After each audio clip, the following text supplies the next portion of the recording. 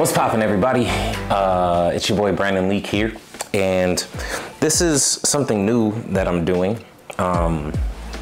Something I'm trying this year is just making things that I kind of just feel called to make. And so something that I think will be good for my own health and well-being, as well as something that I think will bring a lot of glory back to God for all the beauty and wonder that he's brought to my life, is something that most church folk already know: a testimony. And most people think of a testimony as a singular instance of, hey, I go up, in front of this congregation of people and I share, the different things that God has done in my life in this one singular spot. I'm gonna break this into a series where I'm going to go into detail about the different things and the different ways that God has most certainly shown up and provided for me, for my family, for the visions that I've had, all sorts of things. So, and none of these are going to be in particular chronological order. I have, a rough memory of, the myriad of different ones that me and my family have gone through. But yeah, I figured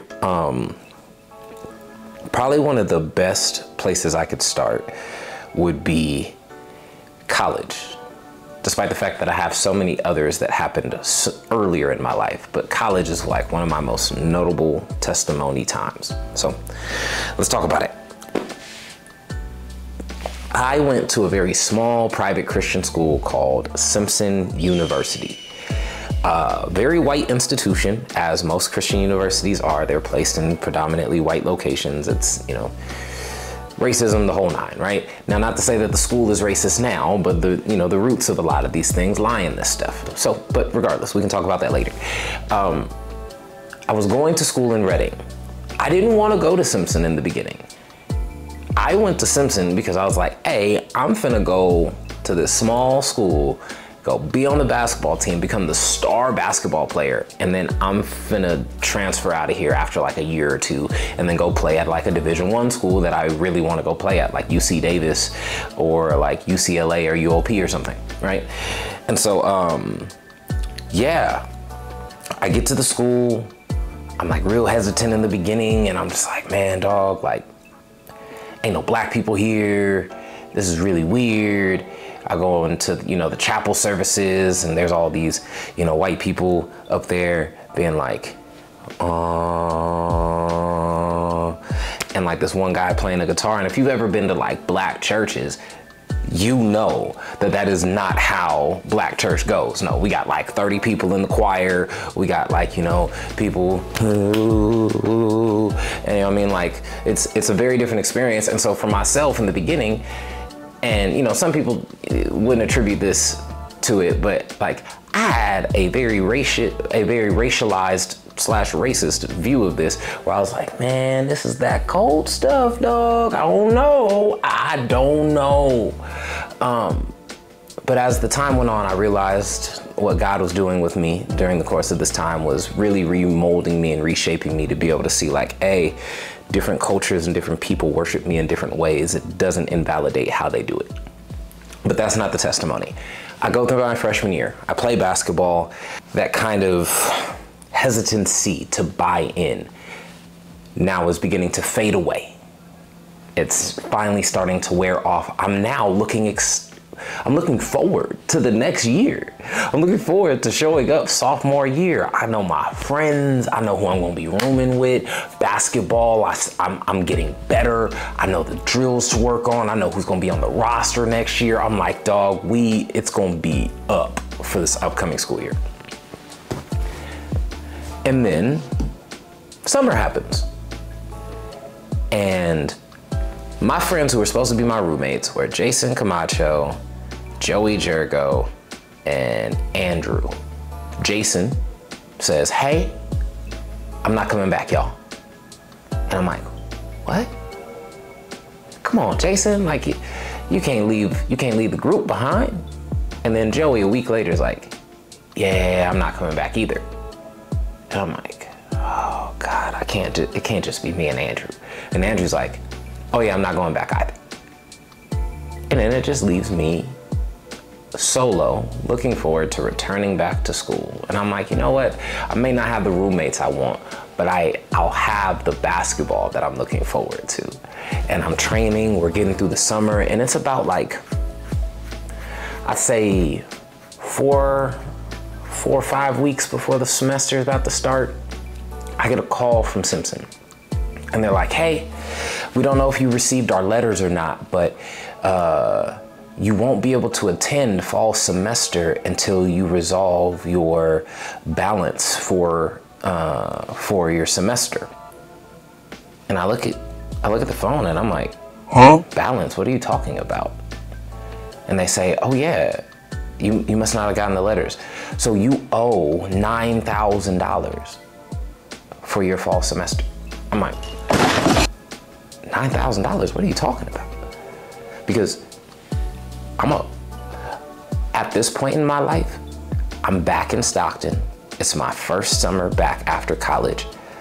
I've moved away from my family in terms of like my mom was married to a man, and you know, I couldn't be in that household anymore. So I left, and then my mom and my brother then left with me. My uncle then moves into the house as well.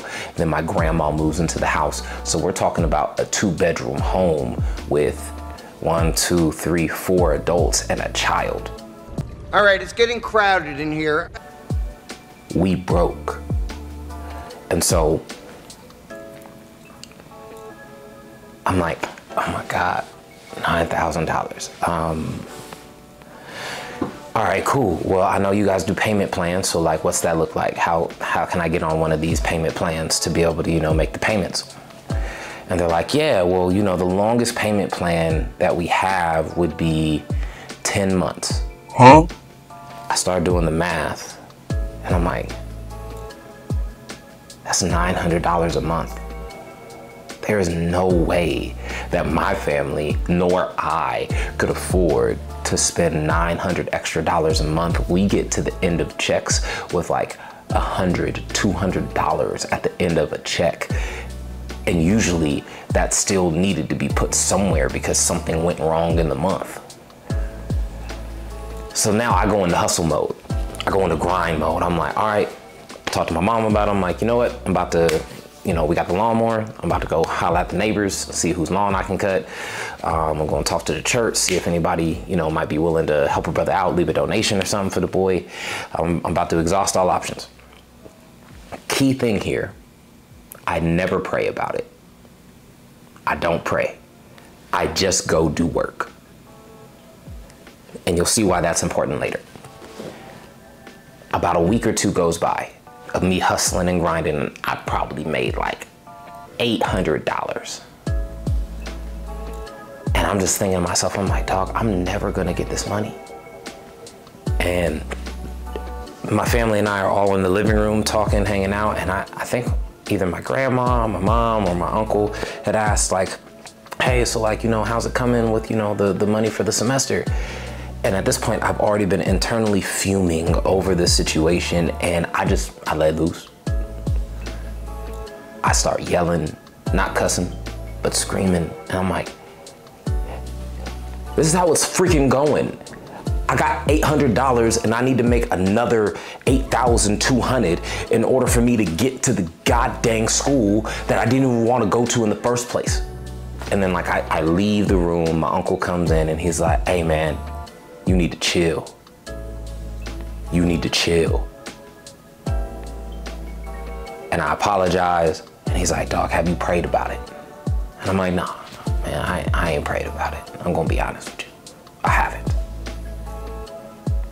And he looks me in the eyes and he says, Brandon, pray. And at this moment, I probably said one of my most honest prayers I had ever said. 1 second.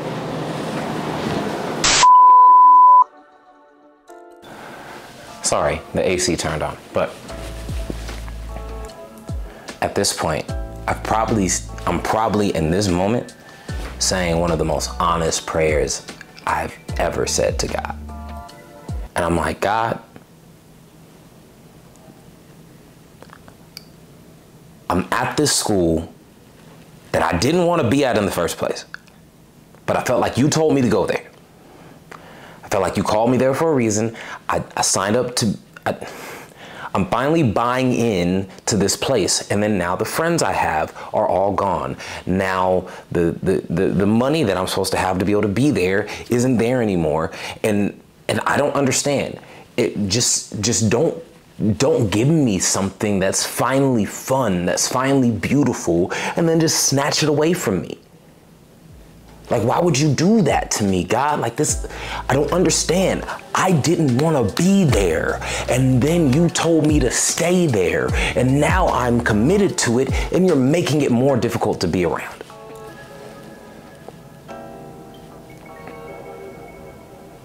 And then I say, God, if you want me there, provide for it. Provide for it. Make it known.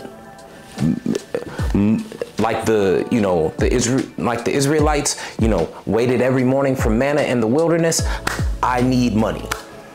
I'm in the wilderness. And then I walked away. And next couple days, I just kind of sulk. Don't really do much.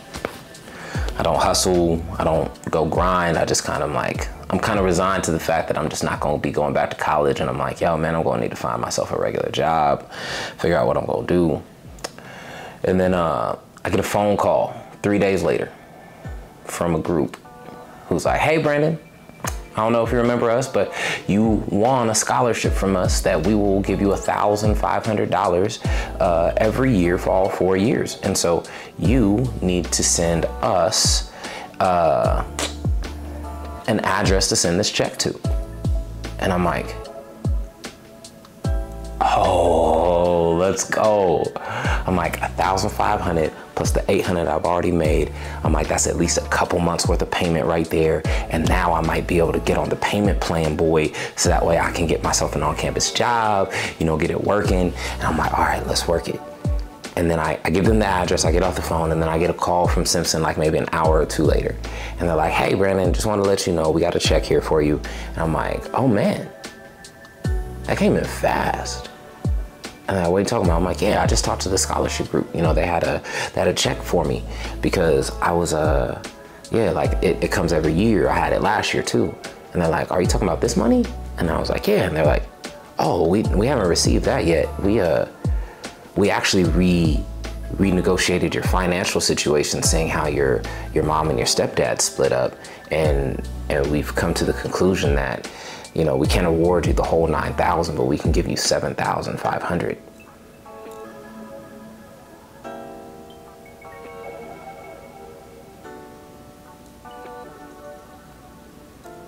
In my head, I'm like, excuse me? How much? 7,500. And once again, I start doing the math, and I'm like, yo, there's a check in the mail for 1,500. And they look at me and they say, they don't look at me, but on the phone, figuratively, right? They're like, oh, since it's already been credited to your account from last year, and we know that the money has already come once, we'll credit it now as if it's already here, and then when the check comes, we'll just deposit it. So yeah, you have your $9,000 for the semester. We look forward to seeing you. And I sat back and I'm like,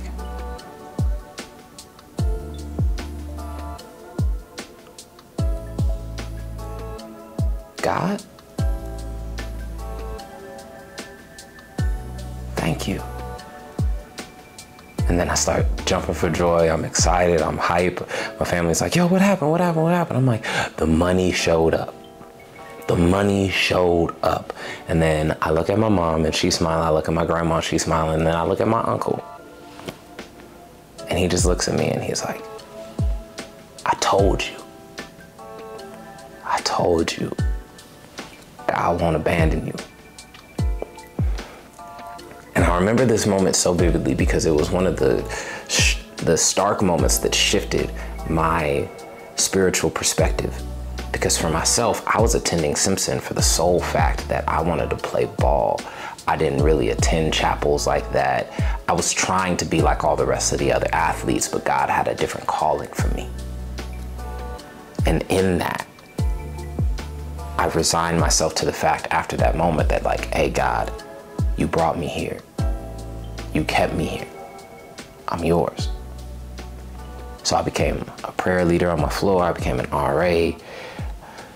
I started running a poetry club on campus, or an art club, I should say, and doing these open mics. And we'll talk about CTM as another testimony another time. But man, God showed up so beautifully. And it's crazy to think that in my desperation, when I leaned on God finally, God said, I've just been waiting for you to come. I've just been waiting for you to come to the party, son. I have not just this for you, but I have excess for you. So if you're sitting on the other side of the screen and you're wondering, can Jesus do things for you? Can Jesus really meet you where you need Jesus to meet you at? I'm telling you right now, Jesus most certainly can. God, I pray for anybody who's under the sound of my voice, that if they are questioning, if they are wondering, if they are hurting, if they are longing, if they are searching, if they are joyous but empty, that they find you and they see the true fulfillment of joy and fullness in you. Amen. Catch y'all the next go round.